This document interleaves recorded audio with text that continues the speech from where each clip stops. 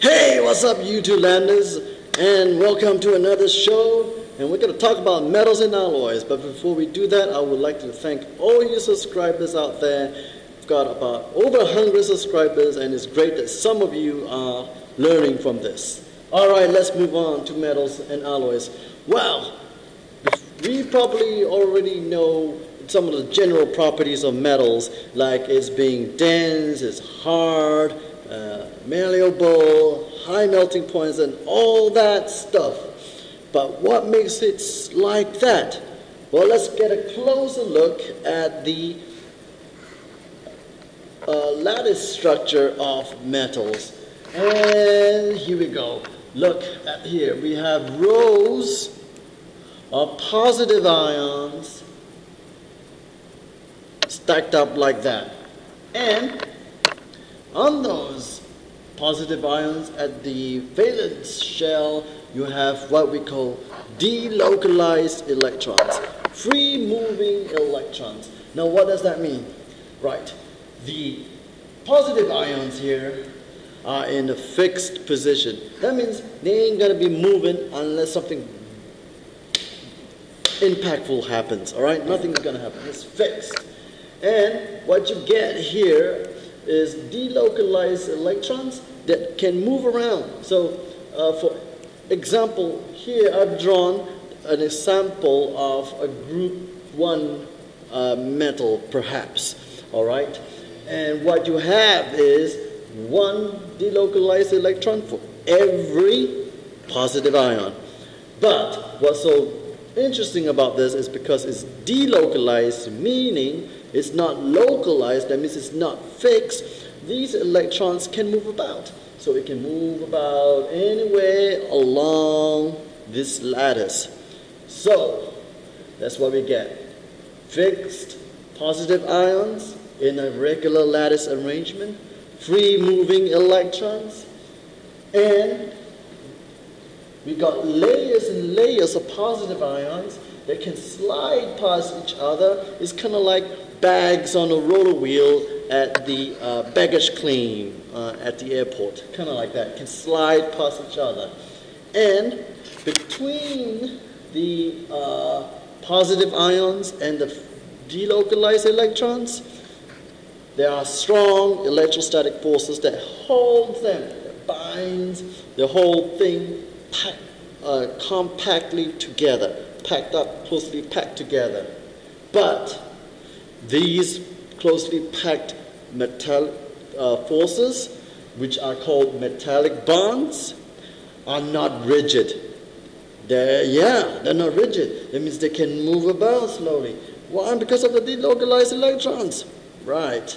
So this structure here can help explain a whole slew of the properties of metals. It can explain a whole slew of why metals are densely packed, for example, because the positive ions are compact and they're pressed up against each other like a pack of sardines.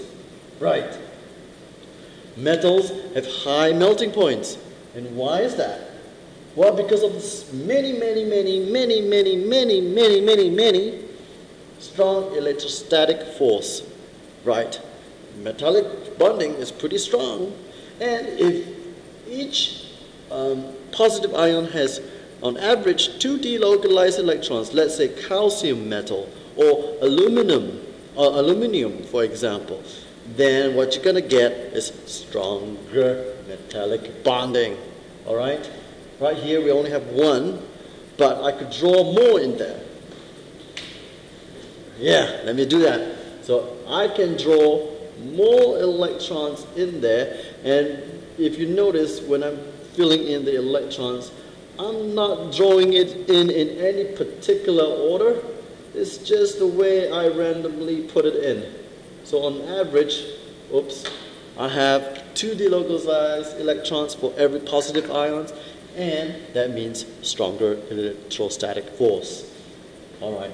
The delocalized electrons can help explain why metals are good conductors of electricity, whether it's a solid or whether it's molten. Molten meaning liquefied. Okay, so here the electrons are free to move, right? Free to move. But what if I put electrical energy onto the metal bar? Let's say this is a metal bar, and I boom, put a wire in it, and I turn this power on, and the electrons from the wire starts going this way. And what it's going to do is it's going to start pushing all the delocalized electrons to the other end, because it's free moving, right? So the other delocalized electron is going to move to the other end, and it jumps onto the wire, and so the electricity is flowing because of that. Electrons are flowing because of that. All right? And that helps explain why it's a good conductor. In a molten state, these positive ions are less rigid, we should say, less in a fixed position. They're still allowed to flow and all that stuff, but they are not separated. These positive ions are not separated. They're still closely packed, but they can slide past each other. All right, and the delocalized electrons can still move around those positive ions and jump around all everywhere. All right, okay. Why are they also good heat conductors? Well, same concept as the electrical conducting thing. You've got free moving electrons. That means you put in heat, the ions will start jiggling around really rapidly and you know, jiggling them more. And the delocalized are also going to start jiggling, and then move from an area of high movement to an area of low movement. So it's kind of like concentration. So if you put heat here, it's going to start jiggling here, and then the thing is going to resonate or conduct itself onto the other particles as it spreads its kinetic energy. As the ions here spreads its energy from an area of high energy to an area of lower energy, and you get all this heat being conducted. Wonderful. All right. This sliding rows and layers of positive ions means that if you hammer it, so here I've got a diagram of this. If I hammer it, pop, just that top layer, it's going to slide past each other. Remember, the metallic bonds are strong, but they're not rigid. So there you go. That's the gist of metals. Now let's talk about alloying. Well, if you see that the structure of these metallic elements, they're not rigid enough. And that's not so cool, because if you like buy a gold ring and it's made of pure gold, what's going to happen is that you can bend the ring, and the ring is not going to fit in your fingers anymore, right? Or if you make a bridge out of pure iron and you drive a big old truck into it, like lots of trucks go over it, this bridge is going to sag as the metal frame of the bridge starts, iron frame of the bridge starts warping and bending. All right? So we alloy the metals. What is an alloy? Well, alloys are basically metals, a base metal that is mixed with an impurity of some sort, whether the impurity is an element or other metal elements. All right? Like elements like carbon and some sort of stuff like that. And the reason is why we make alloys is to strengthen the structure. And also it lowers the melting point because it's a mixture. When you lower the melting point, it means it's less energy that's needed to form alloy shapes. All right?